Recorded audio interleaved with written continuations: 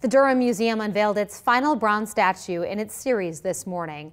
Local sculptor John Liba created all 7 sculptures, a 21-year-long project. The latest, a boy named Hollis, named after the organization that funded the work.